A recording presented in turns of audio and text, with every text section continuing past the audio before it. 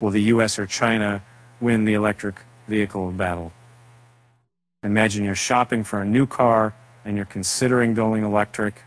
You've heard they're better for the environment and you want to do your part. But then you hear about a battle brewing between the US and China over electric vehicle subsidies. And what does this mean for you and how will it affect the market? Let's dive in and find out.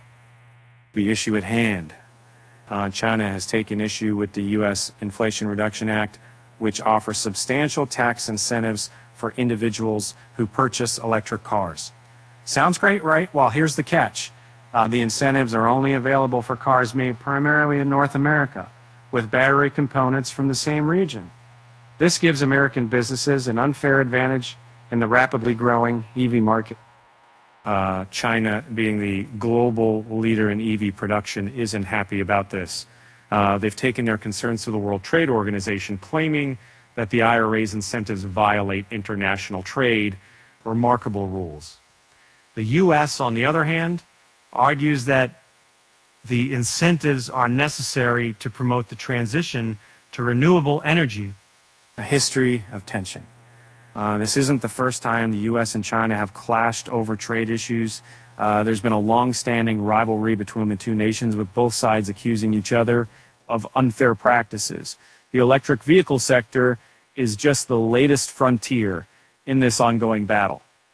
The U.S. Trade Representative, Catherine Tai, has defended the IRA, stating that it's essential for promoting clean energy.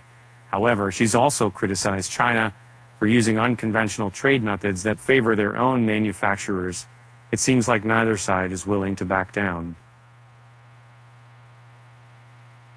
What does this mean for you? So what does all of this mean for you, the consumer?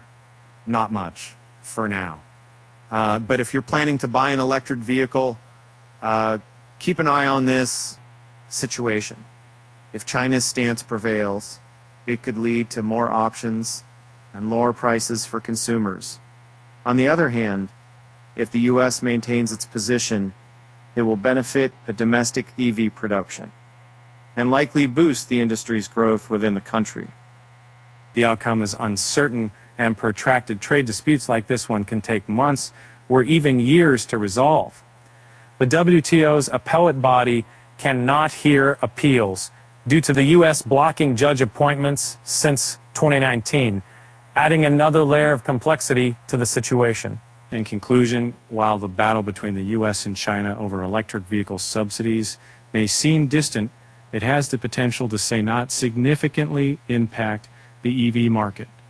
Keep an eye on development, and remember, when it comes to buying an electric vehicle, always shop around and compare prices to get the best deal. And that said, thanks for watching, and until next time,